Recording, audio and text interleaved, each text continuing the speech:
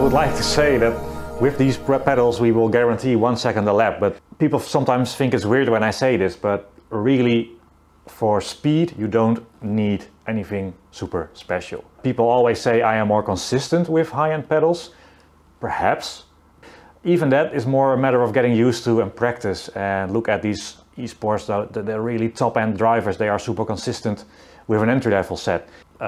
Lap time, we will never be the quickest anyway, but I want to feel 10% of what a real driver feels, and I want to work up a sweat sometimes when I brake, and I want to have my seat belts hold me in place and really put a lot of effort in it, and brings a very big smile to my face when I'm sweaty at the end of a stint because my leg hurts a little bit.